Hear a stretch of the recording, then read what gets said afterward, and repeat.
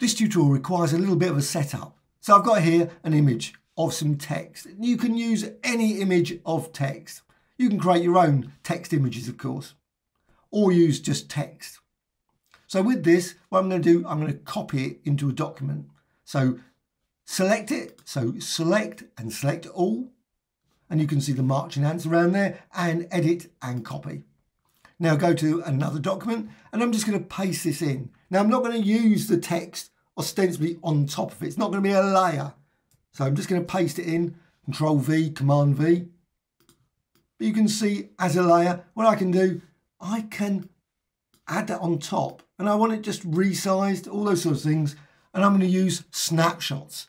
Snapshots are the key thing. And you can find that in the View menu and Studio and down to Snapshot. So there's Snapshot. And with this, just filled the entire document. I'm going to create a snapshot.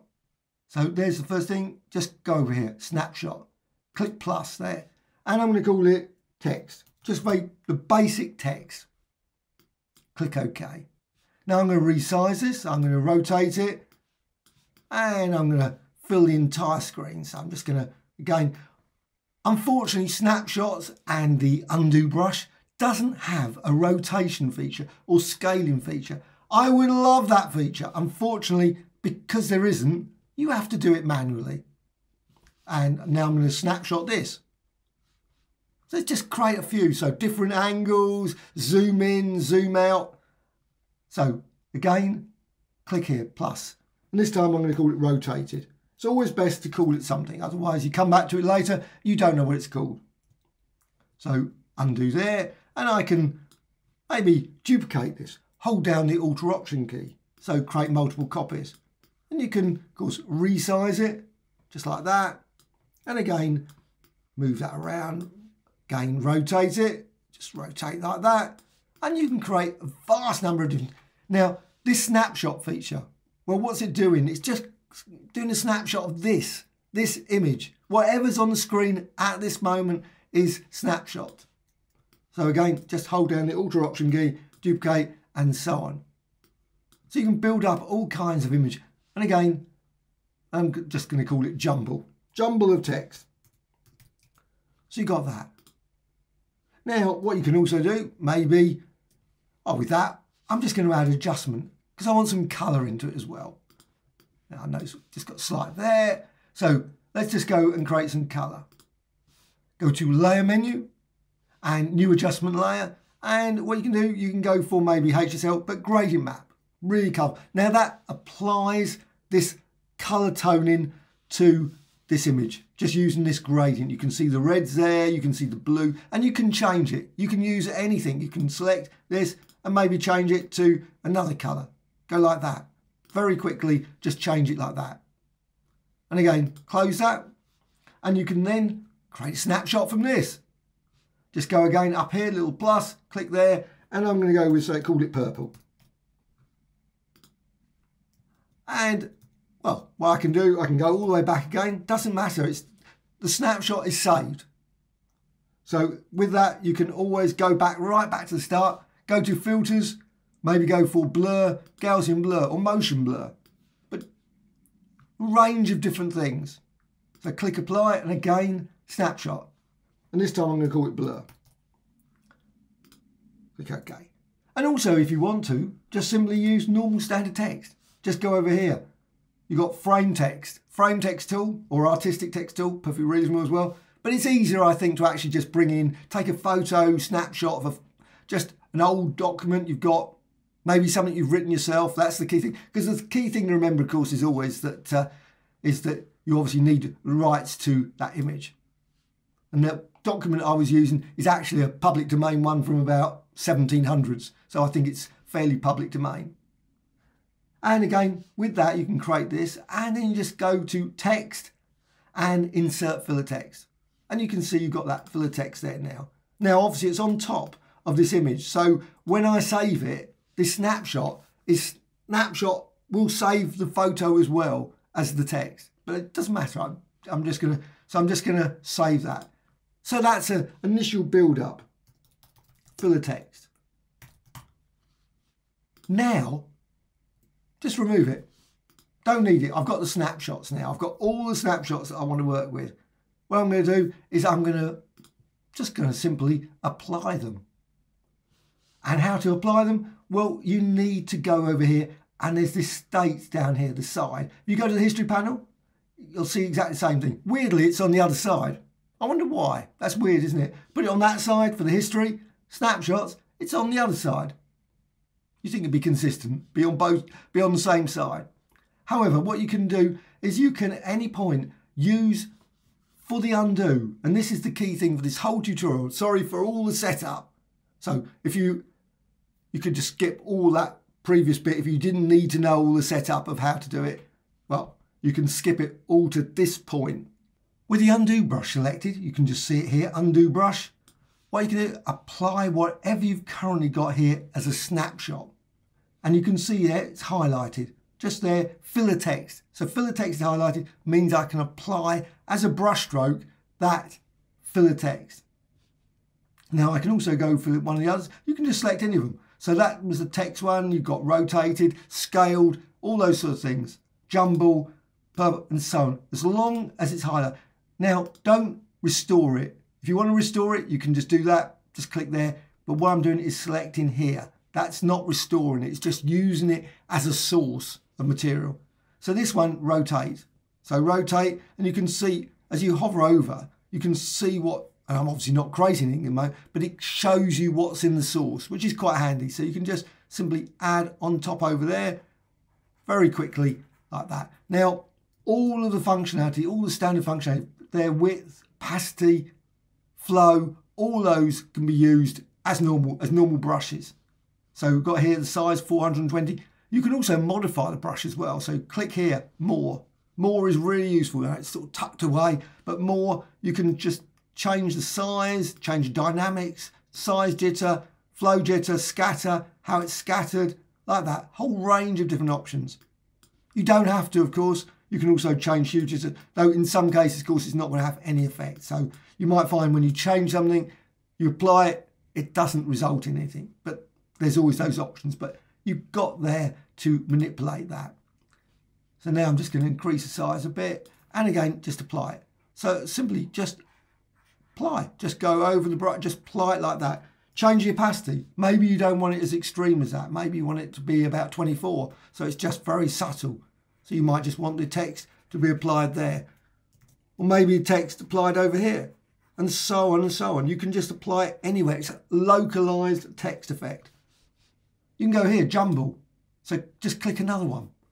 And this time I'm just going to increase the opacity, push it up a bit. And again, you can see then, as you do that,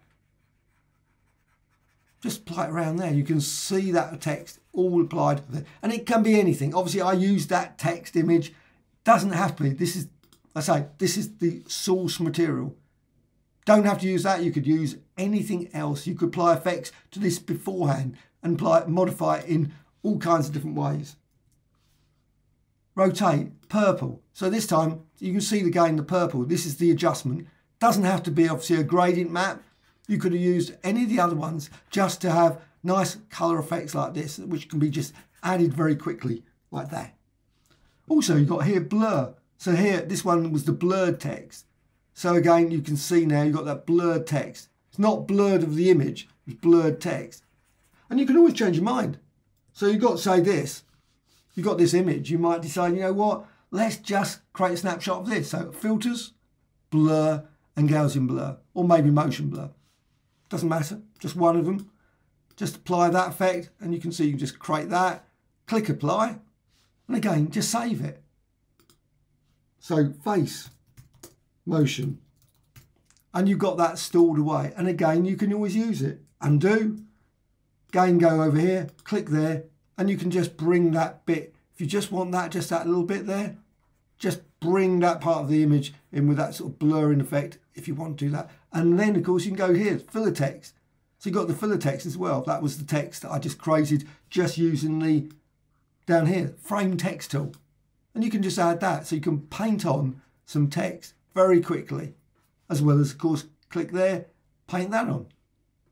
That blurring effect again, and so on and so on. You can create all kinds of different designs simply by just going over here, applying jumble. However, what you've also got is you've got here blend modes. So you've got blend modes, so you can turn around and say, oh, well, I don't want just normal. I can use multiply. So let's just undo that. And again, just apply there. And this time you can see obviously the underlying image as well. But you can see now, obviously, it's obviously going to make it darker. So obviously every time I apply it, it gets a bit darker.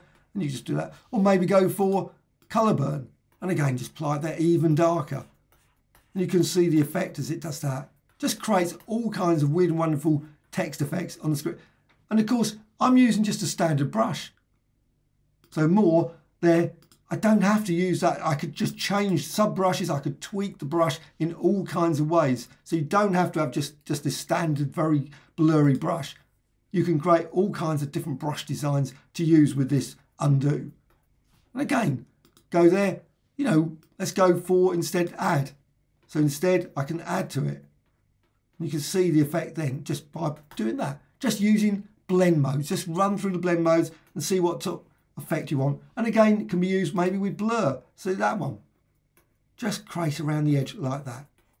Sometimes, of course, the add makes it a bit too much. So maybe you might go for difference. Maybe increase that. So just increase the size. Let's just push that up. And then you can see the effect then. You can go for some text like that. Creates all kinds of abstract text design. But of course, you don't have to just go with this. You can maybe decide, you know what, let's just go for filters and blur and Gaussian blur. So blur it, obviously got the lovely design here already. But again, simply go over here, jumble. You can apply that on top of that to create all kinds of text effects as well. So you've got the original image, maybe go for filters, distort and deform. Distort the design. So just here you can got deform, you've got these little handles, just these little things there, and you can highlight it and then you can just drag. So you've got that imagery you just added using that brush, the undo brush, and so it doesn't need to be just thought of just as undo. It can be used for all kinds of visual effects. Click apply. And again, you can always capture this. You think, oh, you know what, that's great. Look at that text, absolutely brilliant. Exactly the same as before. Just go over here, snapshot. Go for deform. And you can just save it. Give it a name. That's the key thing, because I know after a while I think, you know what's that one? So again, you do that. You can always bring it back, restore everything to that, and again, go to deform, just down here, make certain that's selected, and then apply it. And again, you've got difference there. Ah, if it doesn't work, and I quite often do this, I'm suddenly just applying it. The layer's not selected. This is a key thing. Always, always, always. The key thing is that the background, that needs to be selected. If it's not, you'll be applying brush and nothing will change. Nothing will happen. Nothing will happen at all, except obviously a spinning wheel for some weird reason there.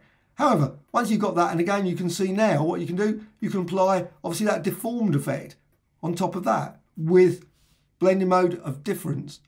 Or maybe go for one of the other ones. Go for, again, lighter colour and so on. Just apply it over like that, and so you can just see then the text effects smeared over there, and so on and so on. A whole range of different text effects can be added very quickly using this approach. And again, of course, at any point you think, you know what, I like this as well. Again, just save it as a snapshot. So face plus whatever, click OK, and then you can use that. So restore it again. And again, go down here and you can apply your brush stroke. And again, make certain you select the layer, because if you don't, you suddenly find you're not working with it. And again, lighter color, you can apply the effect just then. And you can see the result of that. You just create all kinds of very unique designs, all nicely smeared over there. And again, you can always still combine with all the other ones, like rotate there. You can see the rotate there, just as the text there. And again, it's using lighter color for the blending. Of course, you've still got symmetry. You've got loads of other great features that you can use with this as well. And that's a quick run through. Sorry about the initial setup in terms of, it's one of those ones that you do need a little bit of setup if you want to create sort of a mix of different text effects. So you might want, and I've obviously just gone with one text source, and I will put this in the description, But you could have like hundreds of different photos with different text and things that you've created. Maybe text that you've scrunched up. I love sort of scrunching up text, maybe pouring water over text, blurring it, smudging it, creating all kinds of, ripping it up, tearing up some old text and so on, making a jumble of mess, and then using that as a great source with, say, with an image, just adding that on top of an image, then go to filters, apply various effects, etc., color effects, and much, much more, and then combine it using this text brush. This undo feature, undo paint, is superb, can be used in countless ways. So really worth checking out. Undo, just down there. Hope you found this of interest. Thank you much.